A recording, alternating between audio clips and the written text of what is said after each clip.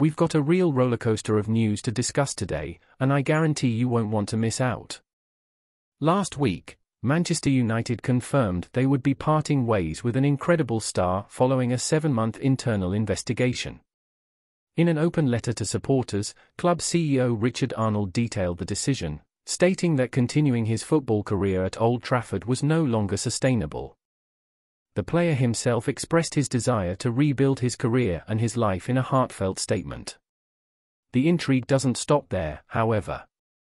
Reports from the People's Person indicate that several teams have expressed interest in signing the 21-year-old wunderkind.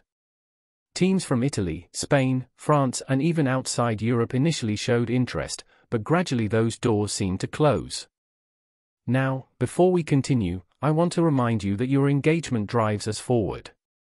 If you're as passionate about Manchester United as we are, hit that subscribe button and ring the notification bell to stay tuned for more updates. Don't forget to leave a like as a show of support, it truly means a lot to us. An unnamed Albanian club also emerged as a potential lifeline for Greenwood's professional career. However, despite the initial flurry of interest, no concrete offers have materialized so far. That is, until a glimmer of hope appeared on the horizon with Besiktas reportedly considering an approach for the Englishman. As the transfer deadline looms, Manchester United finds itself in a delicate predicament with Greenwood's future hanging in the balance.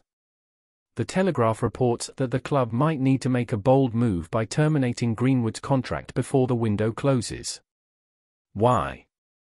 To provide him with the best possible chance of securing a transfer to a top-tier European league.